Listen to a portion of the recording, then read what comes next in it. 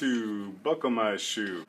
If you're trying to get into the animation business and you're really not sure about what the going rates are for animators, animation artists, and you also may be already in the industry but you're not really sure like where the top end of the salary rate is and where the bottom end is, I'll tell you something, folks. There's a great place to go online to get you the information that you're looking for, and that place is, hold on a second, let me check my notes, okay?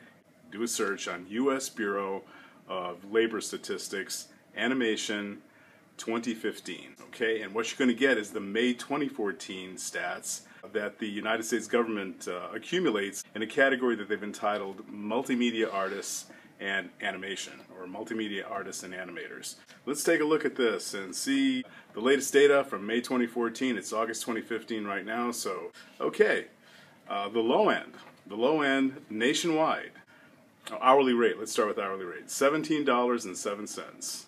And that translates to $35,510 a year. On the high end of that goes up to $53.96, $112,030 per year. Not bad.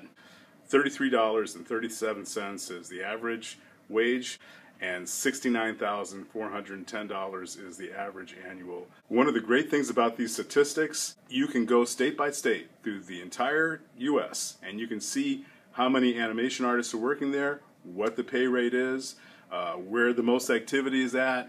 Another thing I'd like to add, there are 29,000 animation artists and multimedia artists working in the United States of America, according to the U.S. Department of Labor.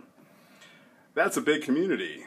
Imagine what we could do if we all got together and organized. I just love to see success with my peers, my colleagues, with people getting into the business. So hopefully this will help you to achieve that success and maybe even go beyond what you would have originally planned on doing as far as your art and your career and your vocation, okay?